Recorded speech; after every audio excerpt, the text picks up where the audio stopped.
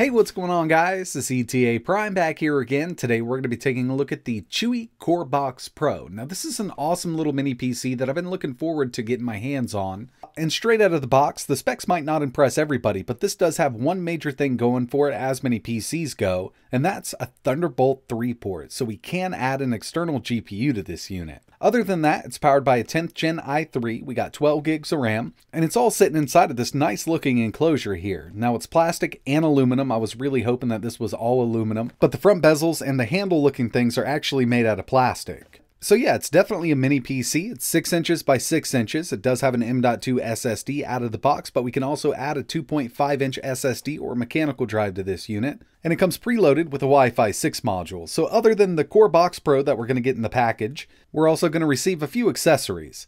First up, we have this SATA adapter. Like I mentioned, we can add a 2.5 inch drive inside of this unit.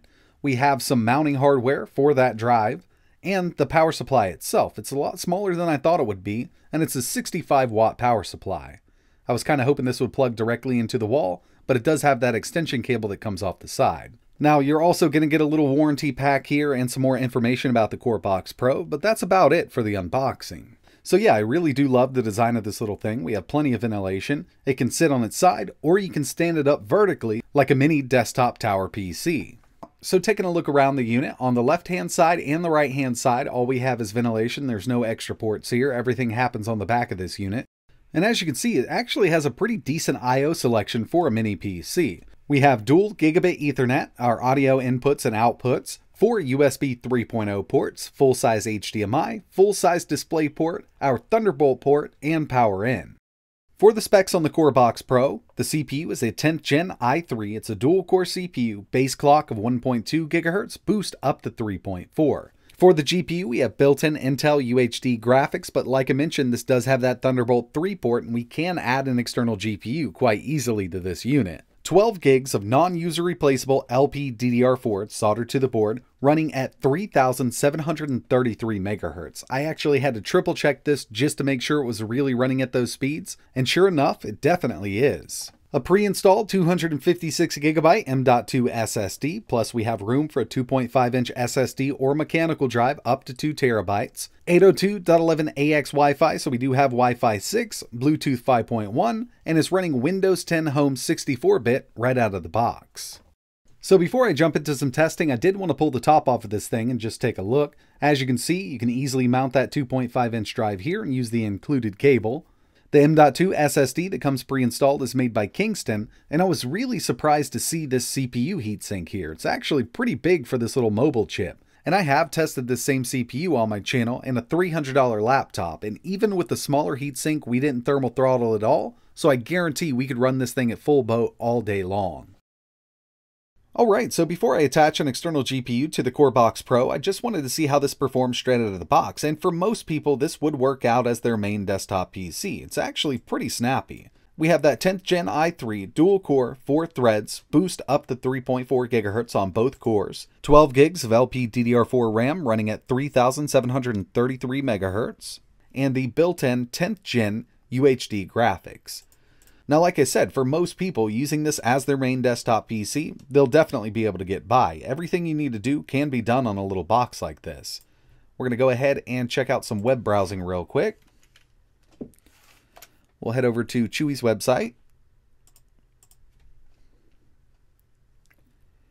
And as you can see, I mean, everything loads up really quick.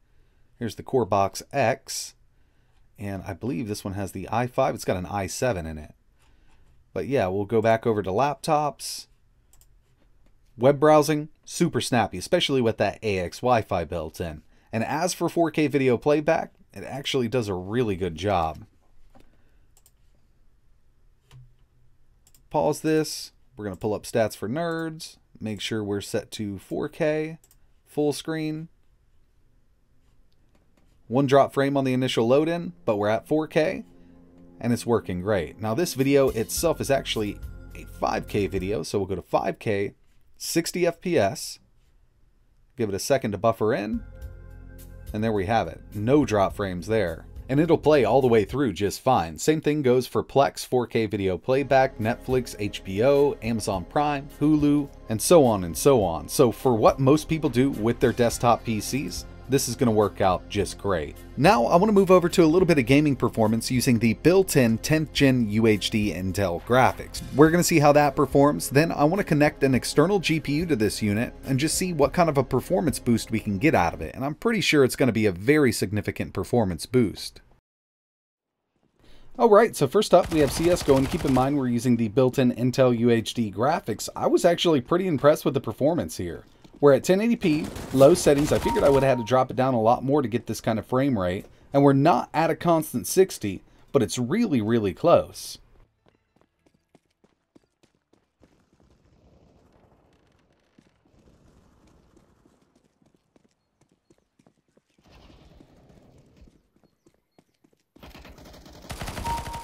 Taking it up a little bit to Forza Horizon 4, 1080p, very low settings. We're getting around 20 FPS. I thought we would actually get less than this. It's definitely not playable at 1080p, and even if I drop it down to 720, we can't even hit 30 with it.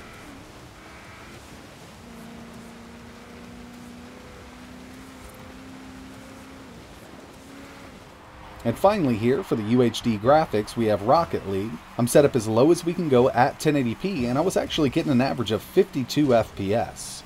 So yeah, there are some lower end games that will be fully playable on the CoreBox Pro without an external GPU. We didn't get great performance in Horizon 4, and I didn't expect to, but I actually got better performance with CSGO and Rocket League than I ever thought that this little CoreBox would put out without an external GPU.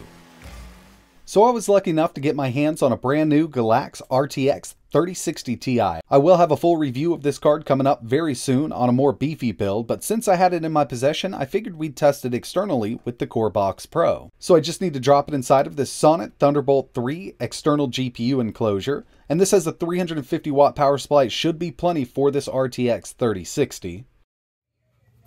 So as you can see, I have the GALAX RTX 3060 Ti installed in this Sonnet enclosure. And when this is all connected, in order to use this external GPU, I will have to run my HDMI out from this GALAX card to my monitor. So I'm going to go ahead and boot this up, then I need to get my Nvidia drivers installed and see if this even works. I haven't tested these new 30 series RTX cards as an external GPU, but I'm sure it's going to work here.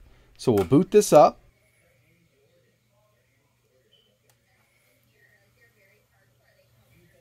And we have made connection over Thunderbolt 3 from the CoreBox Pro to the Sonnet enclosure. All I need to do now is move back over to Windows. I'm going to install some Nvidia drivers, and then we'll run some tests with this. Alright, so the Nvidia driver installation went off without a hitch. As you can see down here, we have my little Thunderbolt connection, RTX 3060 Ti. We have 8 gigs of GDDR6, and it is showing up in my task manager. So now what I want to do is run a few GPU benchmarks. We're going to do a little bit of comparison between this 3060 Ti and the built-in UHD graphics, and then we're going to move back to those 3 games we tested with the built-in GPU and test them with this GALAX 3060 Ti. So first up, we have Firestrike. This is with the built-in UHD graphics. Total score, 1398. It's definitely a lower score, but as soon as I plugged in this external enclosure with the RTX 3060 Ti, we scored a 12,052, and that's a significant jump in GPU performance, and I expected this because we're adding a pretty beefy GPU to this little setup. Also did the same thing with TimeSpy, and with the built-in Intel graphics, we got a total score of 454, but with the 3060 Ti connected over Thunderbolt 3 working as an external GPU, we upped the score by quite a bit, going from 454 all the way up to 6,666. So when it comes to GPU performance on the CoreBox Pro with this external GPU, we will see a significant gain. But keep in mind, we are connected over Thunderbolt 3, so this GPU isn't going to be working at its max capacity, and we're still working with that i3 CPU. So if the game is very CPU dependent, we still might struggle with some games. It has nothing to do with this 3060 Ti. I mean, this thing will basically run anything at 1080p ultra settings. When it comes to gaming, we're introducing 2 bottlenecks here: the Thunderbolt 3 connection and the i3 CPU.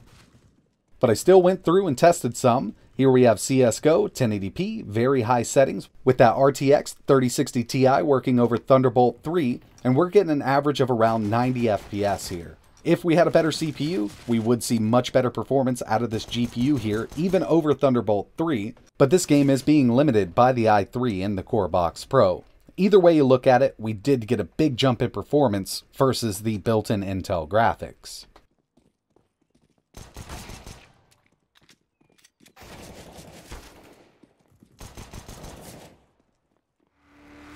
Next up, Forza Horizon. If you remember with the built-in UHD graphics, I was at very low settings, 1080p, and I was getting an average of around 21 FPS. I was able to bump it up to very high, and we're getting an average of 80 FPS here.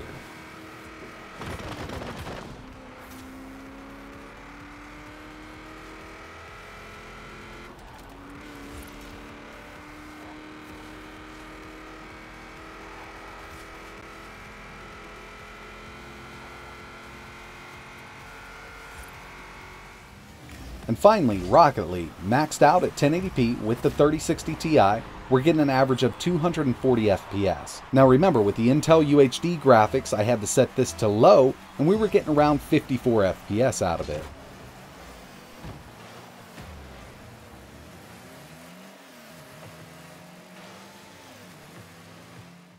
So taking a look at power consumption from the wall, it's really great when you don't have an external GPU connected. At idle, 9.1 watts, 4K video playback, 13.2, gaming average around 27.6, and the maximum that I could get this thing to pull from the wall was 38.5 watts. But once you connect an external GPU, you really got to measure the external GPU's power consumption and the PC's power consumption at the same time to get accurate readings. So once I connected the RTX 3060 Ti, we jumped up at idle to 31.7 watts, 4K video playback 45.7, gaming on average 138.2 watts, and the maximum that I could get this to pull with the external GPU connected was 174 watts from the wall. When it comes to CPU temps of the CoreBox Pro, the CPU cooler that they've added really does a great job with this i3 CPU, because at idle we're at 38 degrees Celsius, gaming on average 65.